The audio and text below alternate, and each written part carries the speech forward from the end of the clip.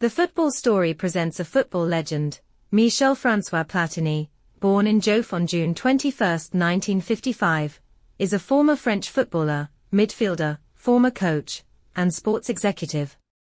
Platini was born in Rue Saint-Exupéry in Jof, a French commune located in the department of Meurthe-et-Moselle, in the Lorraine region.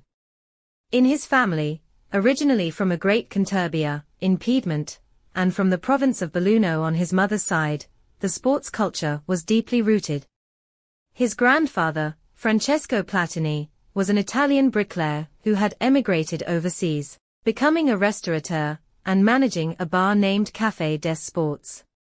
His father, Aldo, was a mathematics professor who, in his free time, became the captain of the Jovincennes team and later the coach of Nancy, at the time in the 3rd division. His mother, Anna Piccinelli, served liqueurs in her father-in-law's establishment. Platini began his career in the youth ranks of AS Jof, where he developed his fundamental skills. After overcoming various challenges, he joined Nancy in 1972, quickly showcasing his talent and contributing to the team's promotion. Later, Platini moved to Saint-Étienne, winning the French championship in 1981. In 1982, he joined Juventus in Italy, immediately becoming a key player for the team.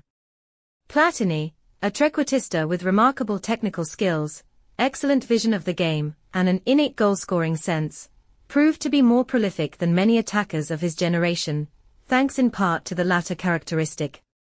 During his years at Juventus, he developed good heading ability, completing his repertoire with headed goals, and was also an efficient penalty taker. Considered one of the best free-kick specialists in history, often bypassing the opposing wall, they were nicknamed Alla Platini to indicate the uniqueness attributed to him.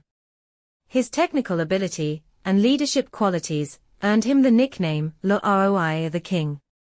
With Juventus, he won numerous titles, including 2 Serie A championships, a UEFA Cup Winners' Cup, and a European Cup. Platini became the top scorer in Serie A in the 1982-1983 season, and won the Ballon d'Or in 1983.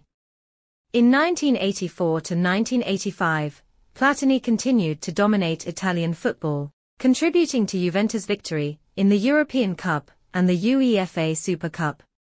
He won his second Ballon d'Or in 1984, and remained a key figure at Juventus, until his decision to retire from playing football in 1987 due to physical problems.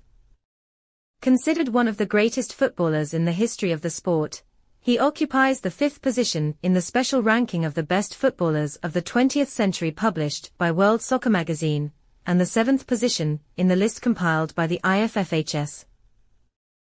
FIFA also placed him 5th in the ranking of the best number 10s in the history of football. And in March 2004, Pelé included him in the FIFA 100, the list of the 125 best living footballers, drawn up on the occasion of the FIFA centennial.